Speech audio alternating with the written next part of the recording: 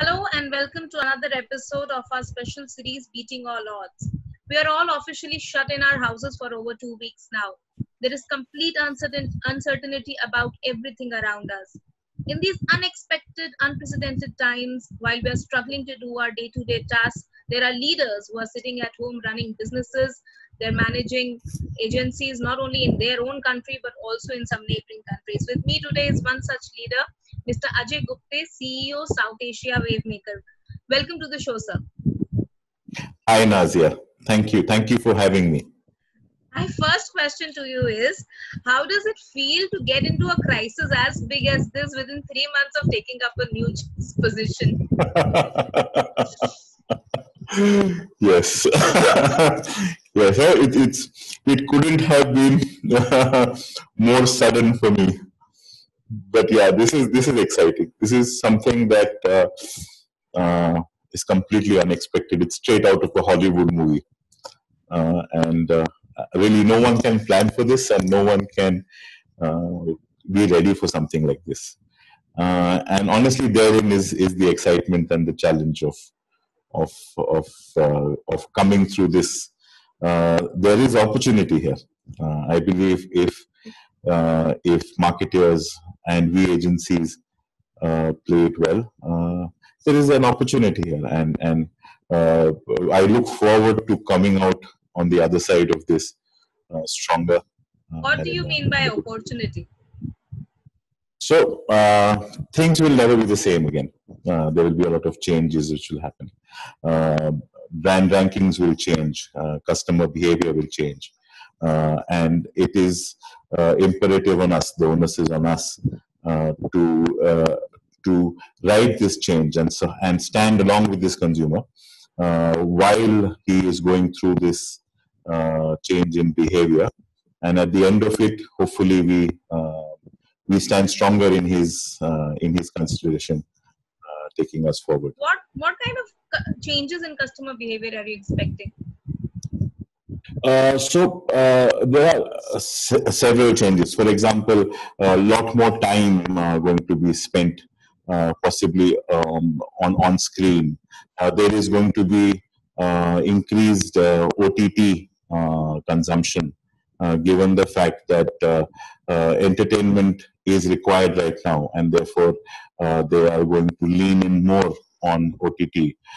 There's going to be increased inclination towards e-commerce.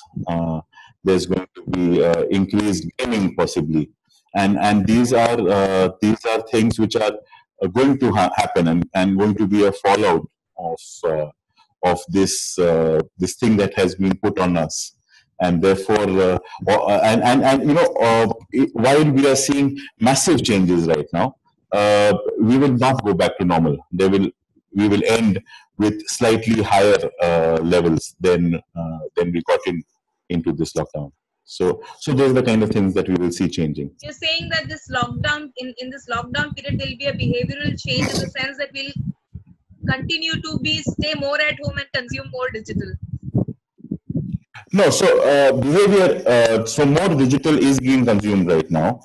People will get used to better quality of programming, of OTT kind of programming. These things will become part of your life, and as it will obviously not be at the same levels that we are seeing right now in the lockdown, but it will remain a little higher than it was when we got in. Is what I'm saying. You have very big clients, very big advertisers as your clients, be it Mondelez, Bisleri. There are many of your clients who are big advertisers. Sure. What kind of plan are you making for them right now in these crisis? You telling them, advising them to stay away from putting in, of course, because production is shut, and there are shops are shut. Yes. What kind of suggestions are you giving to your clients right now? So this is a tricky situation actually for all clients, because yes, you're right, production is a problem, distribution is a problem, getting stocks to the distributors, getting stocks from the distributor to the consumer, to the stores is an issue right now. E-commerce, most e-commerce is also not delivering even essentials. They're having problems delivering essentials, and the local store has become more important. So the challenge is definitely there when you don't have the ability to reach out your product to the consumer. So at one end, the advertising, you would say, I might as well protect this money and use it at times when it is more useful. But then at the other end, there is also this thing of not of losing the equity in the mind of the consumer, and then gaining it back will be that much more difficult at the other side of the lockdown. So somewhere it is going to be a mix, and this depends by category, depends by brand. The key thing really right now is to find some intelligent ways to retain communication with the consumer. A lot of brands are doing it. There are a lot of case studies of brands which are finding innovative ways to stay in touch with the consumer. It's also tricky, you can't seem to be taking advantage of the situation. So it's tricky for brands. You have to play it very carefully. You have to be genuine, you have to be honest. But so you can't be completely off, but you need to find a way to keep engaging with the consumer, and also somehow keep very, very closely in touch with the situation on ground, because when it does come back to normal, we have seen in China, we have seen from examples in China that there is a surge in demand, and you have to be there. So it is a balance actually right now. The key thing that we are doing is we are sharing information with our clients, information on what's happening in media, information on what's happening in different categories, information on what's happening in different parts of the world, because we exist in so many markets across the world. We have our offices in China also, which is ahead of the curve in this situation. We also have learnings from those markets. So we are sharing all of this information with our clients. We are being in touch with them and talking to them and trying to see what are the best ways to manage their investments at this moment. So there is no single answer. It depends on every client. What are some of the key learnings that you have that you're observing from China's example? So some of the key learnings that we are observing is that there are the brands that have managed to retain some equity in the minds of the consumer are the brands that are benefiting a lot more at the end of the lockdown. Okay, the brands that have been completely off are struggling to build that equity back. So that is definitely one trend that we are seeing, and therefore it is important to be there in some form, while obviously acknowledging the fact that you wouldn't want to invest all your money right now, given that there is very little offtake. In some cases where you have feet on street or you have retail, the sale is completely zero, and therefore. But then it's a tricky balance that you need to maintain and be around, be present in the mind in some fashion. May not be at top peak levels, but yeah. Also, this is the time when the consumption has increased a lot. I mean, television, be it television or be it digital. So, absolutely, what is this particular point? How are you communicating this to your advertisers or your clients that this is the time when the consumption, as per BARC numbers, if you talk of news channels, the consumption has increased by 268%, which is like, again, another unprecedented thing that has happened right now. So what kind of, how are you looking into this aspect of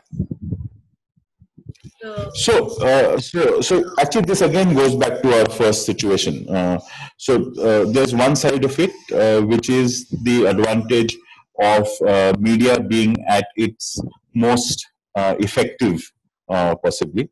But also the other side of the coin, which is that the brand possibly does not need or needs to save up a little bit of their investment. So it comes back there. We are using the advantages or the increases in media profitably to the client. So there are some genres of programming which are going up a lot more than the others. There are some media which are not as fast-paced growing as the others. So we're keeping the client constantly informed of all the shifts, and given the objectives of the brand, and given what we would like to do at this moment, we are utilizing media to our advantage. You also have Netflix as your client. I mean, their consumption right now, I think, must be at its peak, and not just India, and almost across the globe. So correct. I mean, I don't want to know the exact plan that you have made for them, but I would want to understand what is, as a media advisor, what is your suggestion for a platform like that? No, so obviously it is a fantastic opportunity for Netflix. These are those tipping point moments that come, and a brand must make the most of it. And yes, so our recommendations are to work with the brand. Obviously, I can't reveal too much, but we all recognize it. Netflix recognizes it right now. How do they advertise? So it's about getting the consumer to know that there are entertainment options available which are far superior. So what I'm trying to. Is it more on digital or on television? Yes. So a lot more on. You see, it is all in home media right now, because there is very little out of home. So yeah, so it's a mix of TV and digital that we are using. Apart from what you're doing with your clients, you also have hundreds of people working with you, and these are very gloomy days. A lot of people are directionless. They do not know how to keep their spirits high. So how are you handling your team at this juncture? Absolutely, it's definitely a challenge, and it is far more difficult than one would. On the face of it, if you were to tell people before we went into the lockdown that you could work from home, people would have taken it with open arms. But as we have all seen, we are actually working a lot more in this managed work from home environment, where we are actually the lines between home and office are also blurring, and we have other challenges at home, like managing stuff at home that needs to get done since you're in the house, since there is no house help, and a lot of people who the couple is working, has house help, and now they have to manage everything on their own, and office is on, so it is challenging. So I think the first thing is empathy. We all understand the challenges, and like my people, like the 600 people we have in office, even I'm going through those challenges, and I'm completely empathetic of what they're going through. This is something we need to understand, and we need to be flexible with them. I think that is important. The second thing is to be in touch. There is nothing like communication right now. It's tough. There are some singles we have in our office, and they are locked up in a house alone. It is not easy. It is definitely not easy. There's no one else to talk to. You need to do everything on your own. These are tough times. So communicating with people is most important. So we have tried to ensure that there are fixed times of communication across levels. Me with my executive committee, and then so on and so forth, and then us communicating with each office at one time. So we've had some very interesting chats with having the whole office come on one call, which is great fun. Getting them to put on their videos and sharing, and seeing the other people around. So one piece is communication. Second piece is I think we need to have some fun. And that's what we're trying to do. And what has been nice is that people across the level have taken initiatives. So we have someone from our data team who has started classes on data and analytics, which I think is such a fantastic initiative, and it took off so well. There's so much traction in what she has started. So that is a wonderful initiative. Came completely from the person, and it's a big hit. There's another team which had a jamming session, so they were singing one Friday evening. It was so lovely because people were uh, uh, coming, contributing, getting their guitars, playing a song, an unplugged event across cities. It was fantastic. The amount of energy, amount of positive energy, and it gets people to, to interact with others and feel part of the whole and not feel isolated. We've also done some quizzes, and some kind of excitement is constantly being done. I'm very fortunate to have very young, passionate people who are pulling it off on their own, and that is nice to see. So in that sense, I think to go back to what you're saying, this is a challenging time for our people. One is to recognize that it is a challenging time, and to support them in whatever way is possible, and to try and communicate and keep spirits high. So, as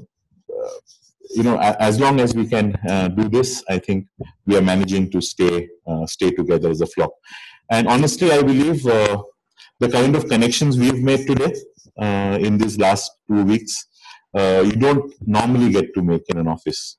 So normally I would be in an office, in and out of meetings, rarely get to meet everyone on a regular basis. But here I'm talking a lot more, communicating a lot more on a one-to-one basis. A chat like this is as personal as it can get, and I think that is the advantage that we have all seen in these last few days. So coming back to the larger economy and the impact of this crisis on our industry. So how much do you think this is going to slow down our growth this year?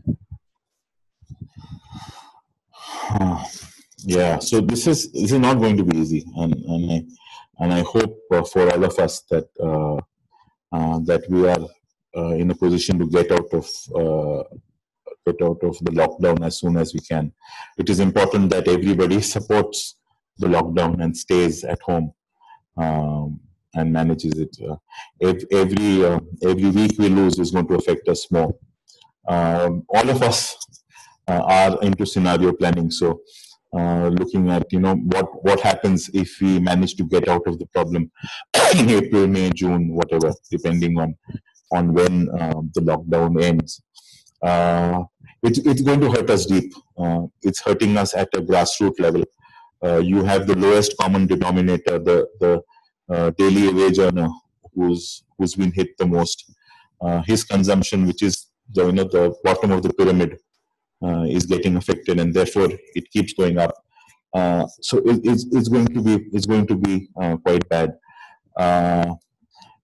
Difficult to right now say, put a number on where we will be, but all I can say right now is I hope by end of April we manage to recover, at least manage to get back into work, into more normal life.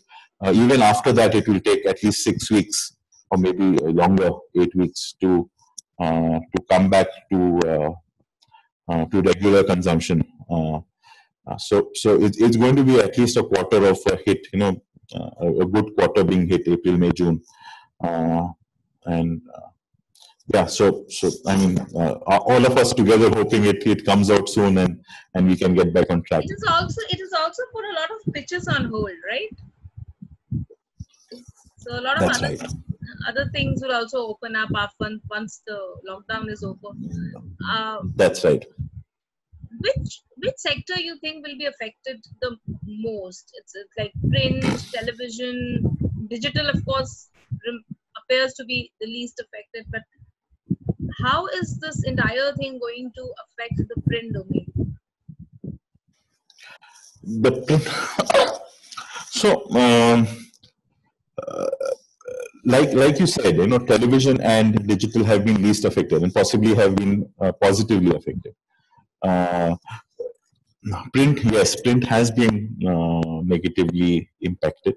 Uh, Basically because they have not been able to distribute, and even after they have managed to get government go ahead to allow newspaper delivery to happen, there are societies which are not allowing newspapers to come into the society. So it's definitely is a challenge right now for them.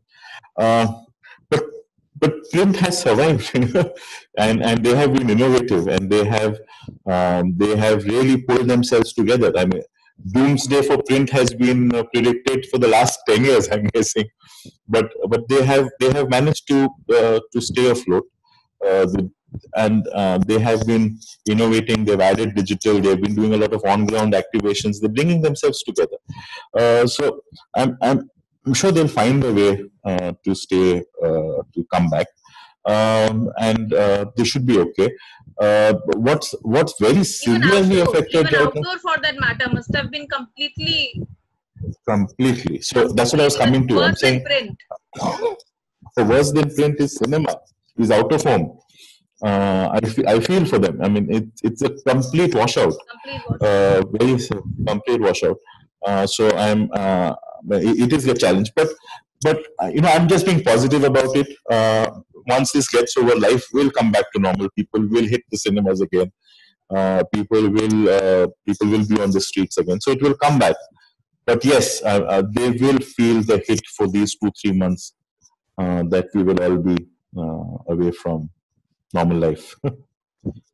Sir, a crisis like this, which I doubt you have experienced anything similar ever in your life, what are some key lessons that you have learned in these 2 weeks that we have completed? We are almost in the last week of lockdown. Hopefully, if it is hopefully. Yeah. Yes. So actually, there's a lot of learning. There's a lot of introspection also. You get possibly some time to think.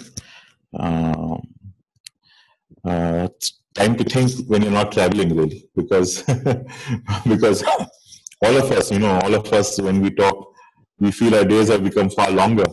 We are starting our days earlier, we are ending them later, and we're constantly on the phone or on a Teams chat and trying to get work done. And yeah, so but I think some of the things definitely that possibly I have learned is one is to stay a lot more connected. I have enjoyed being a lot more in touch with my people, and I think that is something that I would like to continue going forward. I think we have all realized that there is merit in work from home, and it is not as unproductive as it was thought to be, and we can definitely use that. And maybe there will be a lot more work from home as part of normal process, because it is effective. Communication on these apps which have all come up, which were there but have started being used now, is quite effective, and I'm sure that will be used a lot more. So to me personally, I think one is being connected with people, with my clients, which has improved a lot, and quality communication in this form, where you're a lot more personally connected is definitely going up, and I think that is something that can be a lot more as we go on. The other thing I think is empathy for each other. What I have seen is across teams, between us and client, we have become a lot more understanding of each other in this situation. And I think that is something that we will all take away positively with us.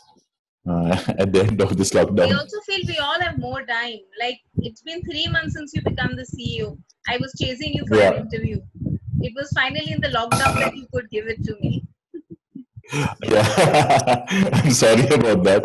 Yeah, it has Because been. then you had so many meetings. You were always in some or the other meeting. So Yeah, and suddenly, I was in different cities. yeah. So now then we are, and we are still being productive. We are still meeting all your people, and That's right. That's right. That's right. And we have managed to find time and quality time. Yeah, so that definitely is a positive. Definitely is a positive. so, because the whole idea of this series is to get leaders like you to inspire young people who are confined to their homes, like all of us, but are directionless. They do not are maybe they're not as experienced as you. They do not know what to do in this situation. So what kind of advice would you want to give to them? Ah,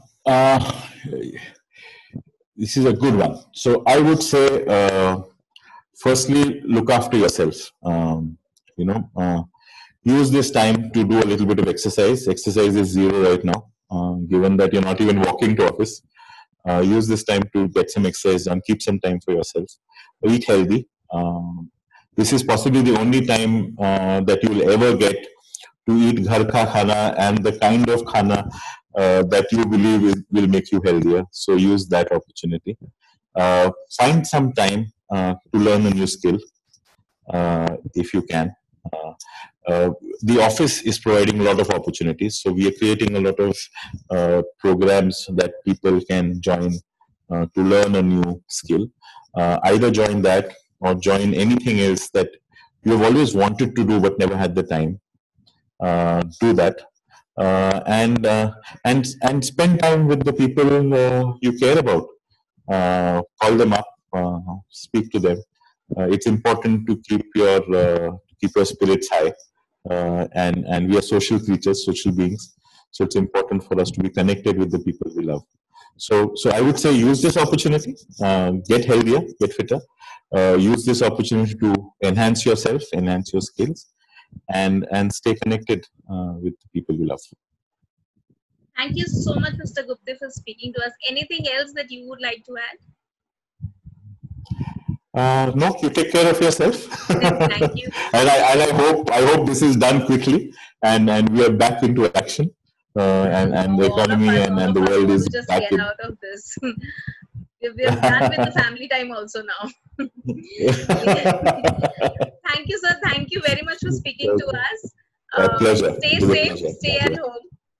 Thank you. Yes, thank you. Thanks. Thank you. Take care. Thanks, Naziya. Bye-bye. Thanks. Bye.